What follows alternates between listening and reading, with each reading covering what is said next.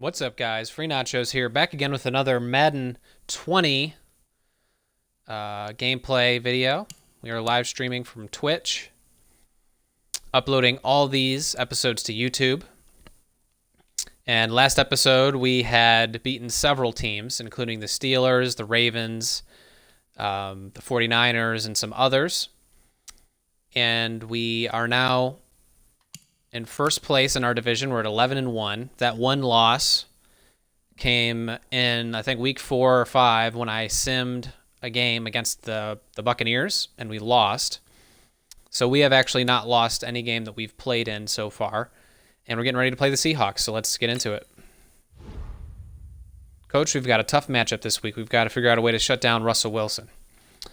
He always finds a way to move the ball downfield. There's no such thing as a broken play when he's under center. Got any ideas? We're going to try to slow him down. We're just going to play it conservative. So now we have to hold him to 250 passing yards, which we should be able to do. Our defense has been playing really well. X-Factor linebacker. He's the leader of that defense, man. Smart, fast.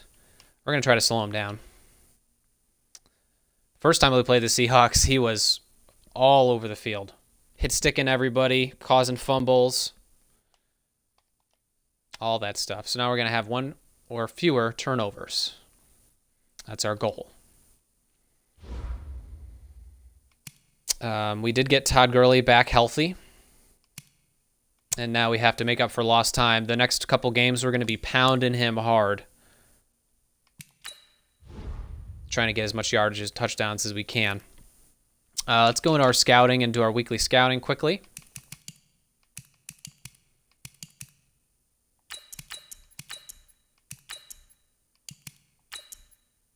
Nobody really intriguing there. I guess this guy, he has pretty good play recognition. Let's go in here. Nothing. Let's go do a deep dive into some corners.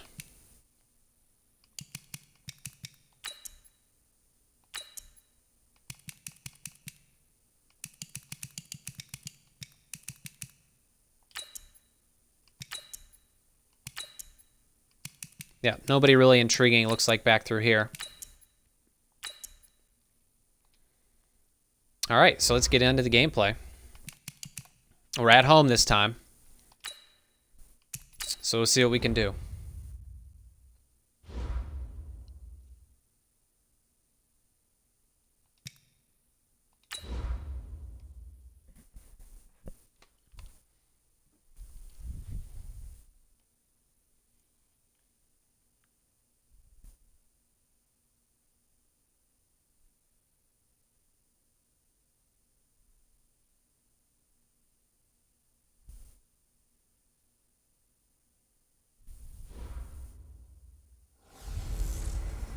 It's Gurley power. It's the coach. This is the NFL on EA Sports. Coming up, running back Todd Gurley, fresh off a standout performance a week ago, as it'll be the Seattle Seahawks taking on the Los Angeles Rams. I'll join you again at halftime to look at some of these stats and scores from earlier this afternoon. But for now, it's Sunday Night Football. And on the call, as always, if you guys are Rams fans, go ahead and leave a comment in the description. I'd love to see you. Love to talk with you a little bit about the upcoming season. The City of Angels showing it can be loud and raucous. Matter of fact, no matter what team you are, go ahead and leave a comment. What team are you rooting for this year? And ready to watch their Rams do battle with Russell Wilson and the Seattle Need to get our comments section a little bit more active. With Charles Davis, as always, I'm Brandon Gaudin. And Charles, you talk about storylines in this one. I think it begins and ends with our two quarterbacks, certainly two of the best in the business. And nowadays, I don't think you can get by for long periods of time without a top-flight quarterback. The way the game is played, with all the responsibility he has and how the game flows through him, if he's not on the top of his game, your team's not going to benefit at all. Just a reminder, we are playing on all pro difficulty. And I have turned all music in the menu off for copyright reasons, just to give you guys information on that.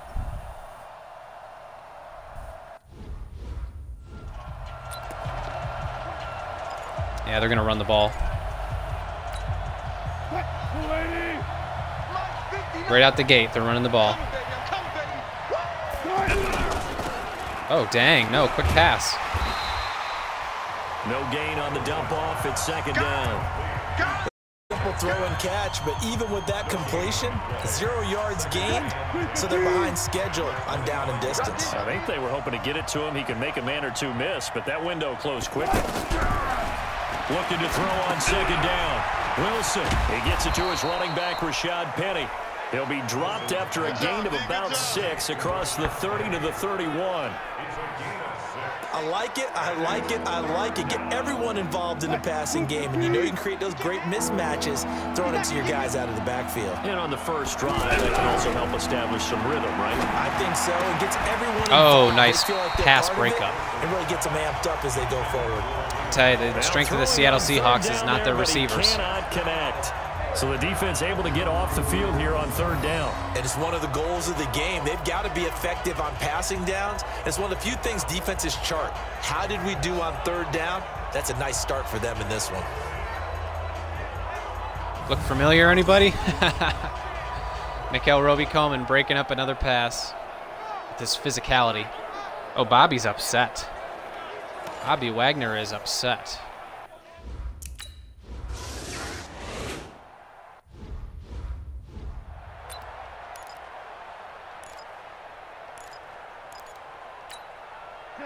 Mike 20.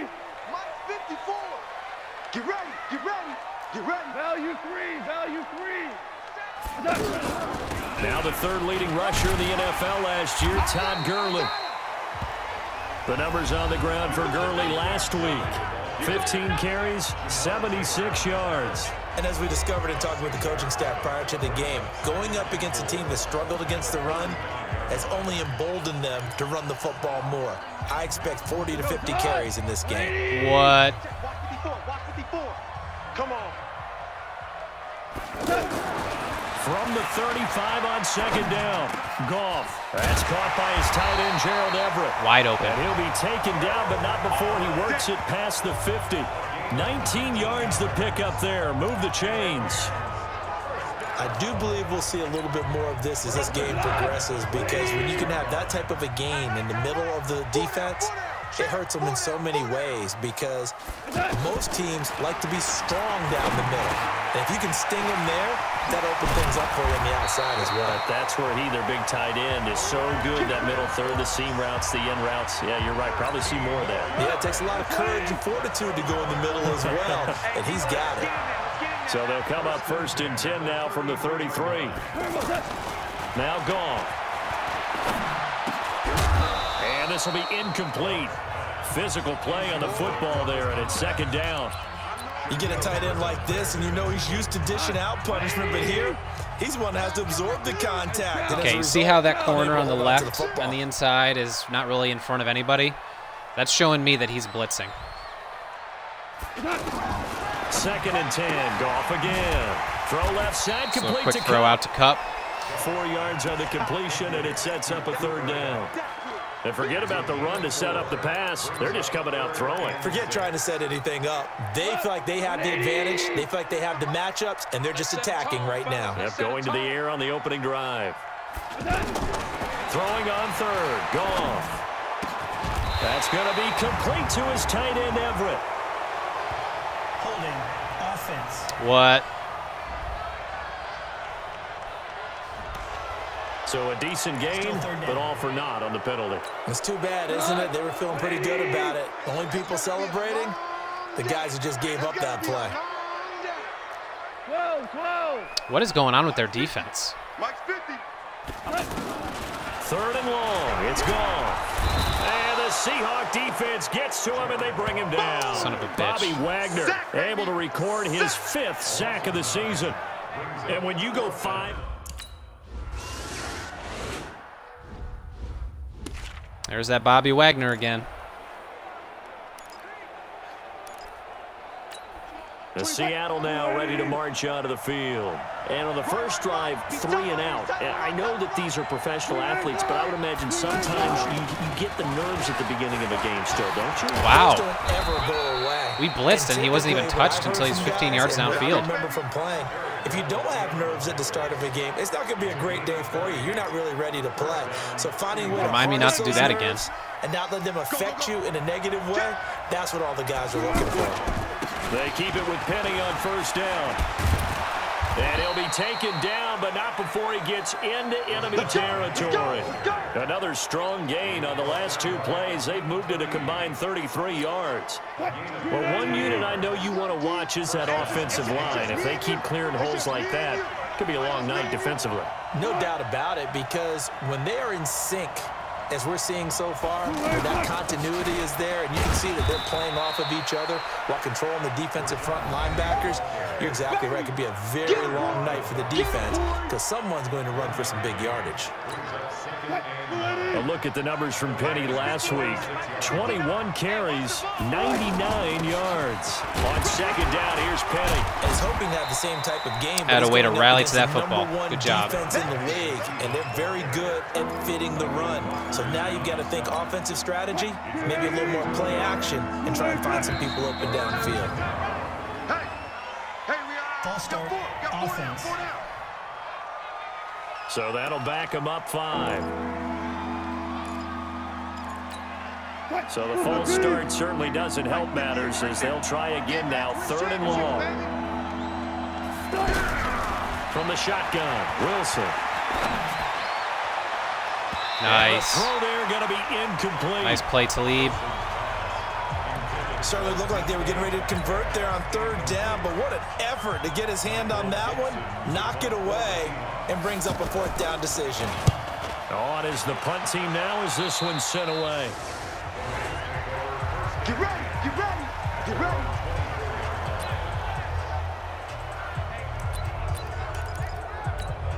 Here's the Los Angeles offense as they get set to take possession and hoping to do better than they did their last possession when they punted the football. Appeal to the vanity of your... And Gurley here. No way, dude. The football, it's loose. And the Seahawks have picked it up. And he will not be denied. Into the end zone. Touchdown, Seahawks. It's fucking dumb.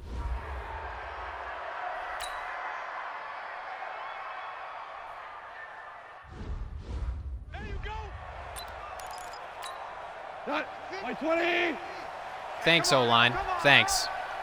Just leave me wide open to 2 fucking linebackers. They'll try and start the drive with Gurley.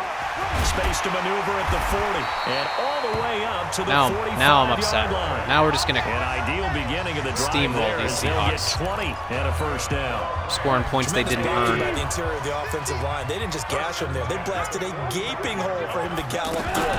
I think if he comes back to the huddle, he better be giving them a whole lot of credit and thanking them for that much space to rumble. And he'll work it across midfield inside the 45. A good gain again. That's now 31 yards combined on those last 2 plays. Well, they're making an effort to get the ground game going tonight. So far, it's working. I like what we're seeing from the offensive line. They seem to have the leverage going and they're controlling things and reestablishing the line of scrimmage, moving that defensive front backwards. But also like with the rep. Got a man. It's caught inside the 10. And finally, down he goes as they work it inside the 10 to the 7. That one good for 37 yards. And this will probably be Todd Gurley's in the zone now. For an offense that has You've not made him found upset. the end zone yet, that's a big play.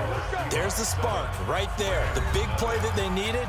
Now they've got to go ahead and finish this drive and put this ball in the end zone. This will be the first red zone opportunity now for the Rams. They've got it 1st and goal at the 7. And that'll get him halfway there as he takes it from the 6 to the 3-yard line. And that's one of the reasons you like to blitz even on rundowns. It confuses the blocking assignments. It doesn't allow those offensive linemen to get up to the 2nd level. And he's got it. That's Kupp for a Ram touchdown. Cooper Kupp, his 6th touchdown of the season. And the Rams are an extra point That's away what you from get, tying Seahawks. up Now we're this going to shut you football down. game. And all about timing there on that short slant, Charles. Exactly right. That was timed up so well. The route, the throw, touchdown.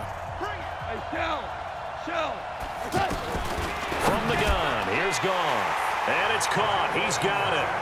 So they go for 2. They convert, and along with it, they'll take an 8-7 lead.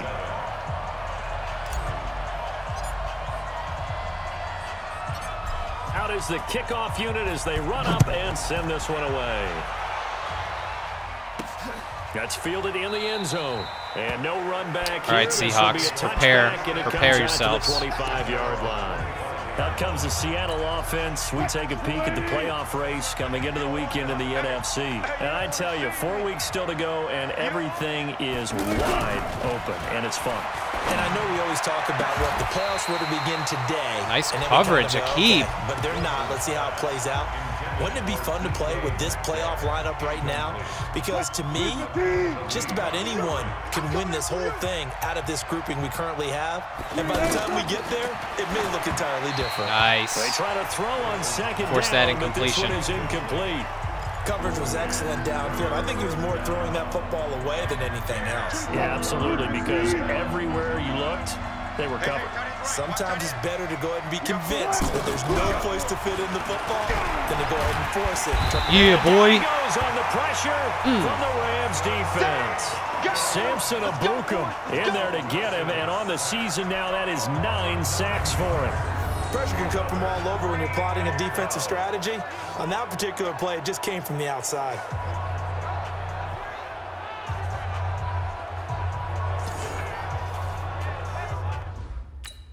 That's what you get, Seahawks. Now I'm about to go score again. White 20. Hey, man. Watch the boot. Watch the boot. They'll start out on the ground with Gurley. He'll get a nice chunk there on the first down run, and it's 2nd and 4. Let's talk a little football 101 here, because one of the keys to advancing the ball downfield, success on first down. Huge difference, as we know, between 2nd and 4 and 2nd and 8 and 9. And to the 42-yard line here and brought down there. That one, a first down pickup of 8. So many teams want to throw the ball in this situation nowadays, but I love watching a team that has enough confidence to go ahead and run the football. In that situation, that's almost a tendency breaker. And he's going to bowl his way forward to the 48. It's a 6-yard gain on the ground, and that'll make it 2nd and 4. And there we saw one of the downsides of blitzing during a rundown, because sometimes you get out of your gaps. You don't fit the run quite as well because you're headed towards the ball carrier with abandon. 4 yards the pickup, first down. A little football 101 there. You just see the receiver try to run down the defender, meaning he goes right at him and really trying to move him Come on, Whitworth. You got to hold the block more than that. So he can put his foot in the ground and break to the out, to the sideline, and make a catch. He's already fumbled once in this game, and I thought the ball started to jostle there a little bit, but they got to him quickly at the line of scrimmage. They sure did. And remember, if you're not a very confident runner and you've already dropped it once, if there's traffic around you, the only thing you think about is protecting the football, not gaining yards. Now, meanwhile, here's a second down throw that's knocked away and incomplete. Let's give some credit to the defensive guys on that play. Able to bat that one away. Sure looked like they were trying to hit the corner route. Oh, my God, again? And the Seahawks have picked it up. And his crew will take over with a football at the 35-yard line. So stupid. The defense there, everything is just aimed against me. It's nice to give them credit, isn't it? Because so many times it's more a matter of what the offensive guy didn't do. Didn't secure the ball, didn't cover up. In this case, let's just give credit to where it belongs. I can't believe it. Knocked it free, made a big play. Right off the bat, I tried to cover the ball up and everything. Drive, 12 yards. Interior of that still didn't matter. Blocked really well on that run, but also the 2 tight ends, they blocked well too. Not only have they scouted the line of scrimmage, but their agility, they can get upfield and hit moving targets like linebackers, defensive backs. They do a really good job helping out the running game. You want to know what the funny part is? I already decreased the fumble frequency in the settings. I call that play a success. And it's still happening at an alarming rate. Sets up a very manageable second down, a very solid gain on that play. And that play will go nowhere. Losing yardage back near midfield at the 49. And never good on a pass completion there to go the wrong way. Lost yardage. No, for some reason it seems to work better when you throw it downfield or you can move the ball downfield running it that way, doesn't it? But in this case, if you're the defensive guys, you're energized, executed well, and you caused a lost yardage play. That's going to feel good and look great in film. How about 25 yards on third down? They'll take it. And just a small glimpse there as to why they like this rookie so much. And that's why they lit up a little bit in our meetings with the coaching staff, didn't they? Yeah, when we talked about him, they did. Yeah, you know, they like his work ethic. You know, this guy's running every route well in the route tree and getting better at it all the time, really honing his game. They expect a pretty good jump out of him as things continue to move on. And a decent gain there as that takes us to the 2-minute warning. Yeah, baby.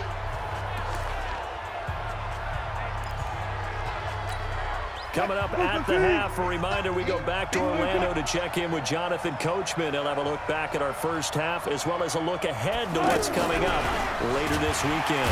And he's going to Get down, boy. Back at the 27-yard line, he's sacked. The Rams going to go ahead and use the first of their timeouts. So as they take it over, we step aside. Wilson to the Seahawks looking for something big following the sack. It's 3rd and long here. Now it's Wilson. He's got the tight end, Vanette. The completion there winds up a wash, and it'll bring up 4th down. Now the Rams will signal for the offense hasn't done anything. Literally the only reason they're winning is because of these stupid fumbles.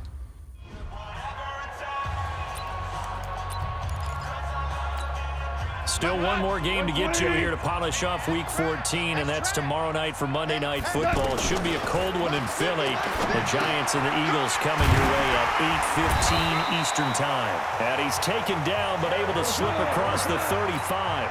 A gain of 11 to kick off the drive, and it's a quick first down. They gave up the completion there, but this is what zone defenses count on. Catching the ball and not much. Now the ball comes again, loose, and the Seahawks have picked it up.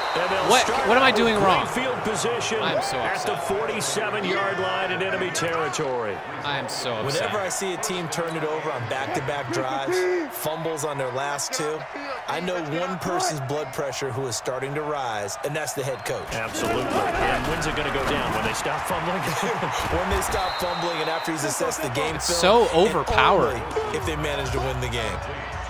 Every hit he makes is a big hit. Every single one. Key to the drag route, letting the play develop, finding the hole in the defense, and giving your athlete, yes, athlete, a chance to make something happen once he has the ball in his hands. This will be caught inside the 10. A gain there of 30 big ones. I know we love our jobs, and pretty much any play we see, we're pretty, excited about. And I cover up the ball again as well. It didn't matter. Absolutely live for. How about that one? That was great, and what our camera missed was the fist pumps from the sideline after that catch. They're fired up. And a big loss here as he's taken down. Now the Seahawks going to use the first of their timeouts as it'll come with 36 ticks to go in half number 1. First down, a bit of a disaster, and now on 2nd and goal, back even further. Now Wilson over the middle. That's caught by Metcalf. Now the Seahawks call the second of their 3 timeouts as they'll stop it with a little over 30 seconds. This dude is going to have 3 forced fumbles or more this game. Fans in this old it's ridiculous. Stadium on their feet. 3rd and goal. Wilson. And the pressure will get to him. He goes down. Now there is a flag on the play, but this looks like holding on the offense. So instead of giving them another 3rd down, they'll decline it, brings up 4. Now that's smart football right there. You don't even have to really spend a lot of time considering it. Just know that you're probably going to get the ball back. Good job declining that penalty. And I don't think this has the carry. It does not. It's no good. And this score will stay right where it is. NFL kickers nowadays, they make things look so easy because normally from this range, about 2 out of 3. And this is not an easy kick. Yeah, 20 years ago, you get where he was in that 50 range, maybe a little over. And it's a big kick, but now we just, if they leave it short, you're like, whoa, what happened? And that's what we have here. Yeah, you're right. 20 years ago, we were saying run some more plays and get closer. Now we think they're definitely within range, and you're exactly right. When it comes up short, there has to be something that went wrong because they have plenty of leg. A good pickup there, a 22. But it appears that they read man defense and went to the out route, and what you have to do on that one is the receiver's got to make sure he works the defender towards the middle of the field to give himself space to cut to the outside and have that ball delivered with good timing, and they got it done. So from the 36 now, 1st and 10. A play fake to Gurley. Now gone. He'll take a shot for the end zone. And that'll be incomplete with 11 seconds remaining now. Brandon Cooks, the receiver he was going after. And that'll bring up 2nd down. They'll try again from the 36 on 2nd and 10. To throw is Goff. Working the middle here, that's complete to Everett, the tight end. And with just 4 seconds left in this first half, a timeout call.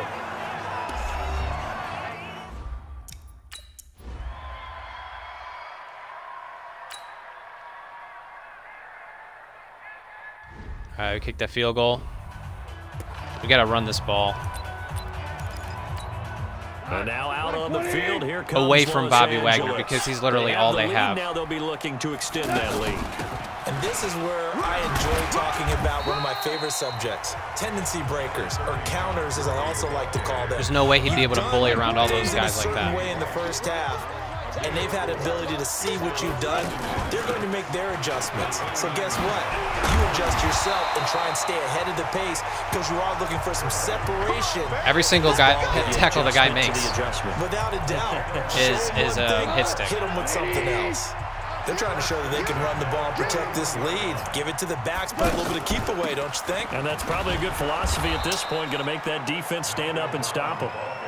Looking for a seam, but finding none. He'll get back to the line of scrimmage, and that's it. That didn't appear to be a run blitz. He just darted in once he saw the run develop. That appeared to be a case of see ball, get ball. Throwing on 2nd down. Gone. He'll get this one to Cobb, complete. Now he's going to get this all the way down inside the 35. A first down there on a pickup of 25. And a good quarterback facing zone coverage. If he has just a little bit of time to survey the scene, that's what's going to happen. No doubt about it. If there's no pressure, he's going to continue to pick them apart, because he'll have all that time to find someone open downfield. You can only cover for so long. That's right. So maybe they want to go to a zone blitz scheme, get a little bit more pressure. Remember when Carolina did that against Denver? They lost the game ultimately. They dropped the defensive end out, and he ended up with an interception in that game in Super Bowl 50. Maybe some sort of scheme like that to try and get more pressure at the passer.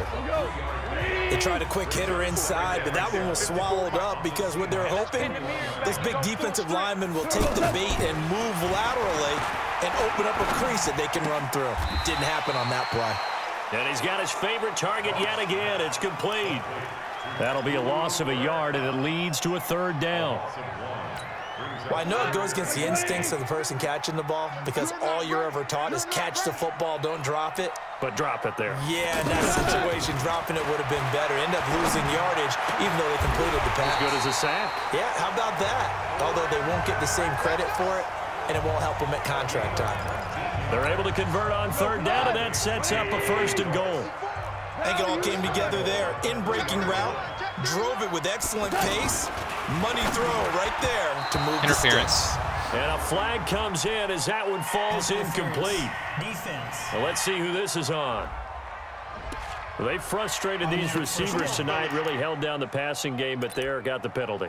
Fine line between aggressive, good coverage, and interference, and they crossed it on that play. 180. Watch 54. Watch 54. Here we go, D. Get off the field. On 1st and goal, Gurley. And no way, dude. Losing yardage back to the 3. There's no way anybody's that good. 2 yards in the wrong direction and leads to 2nd Nobody down. is that good. That's a really alert defense there, because they saw the heavy look come in from the offense, countered it with extra linebackers who brought a little bit of speed and heft, and able to really make a big-time play for their defense. Yeah, and he takes it across for a Rams touchdown. Malcolm Brown, his 6th touchdown of the season, and the Rams add on to their